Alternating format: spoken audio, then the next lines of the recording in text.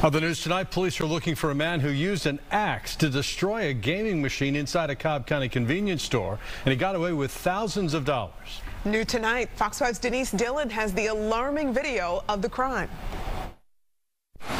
It was lunchtime when a man showed up at this food mart in Austell with a big axe. He casually walked through the doors back to the gaming machines and went on a rampage.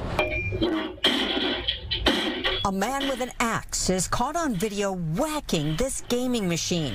You can hear screams from a store employee in the background. And she was screaming. You can heard about that one.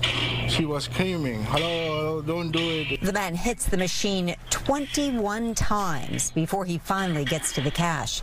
A warrant has been issued for Richard Henry Holt. It says he swiped $2,800.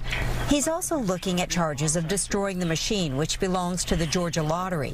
The machine is worth about $5,000. I think 1 or 2 times he came just take a surveillance. The manager of the Chevron Food Mart on Blair Bridge Road in Austell says just a few days later, 2 guys came in and broke open 2 machines for the money. 2 guys will come here. One is a regular customer. Mirza Big also showed us video of a man dressed in black with a black mask using a hammer to smash open a gaming machine to get to the cash.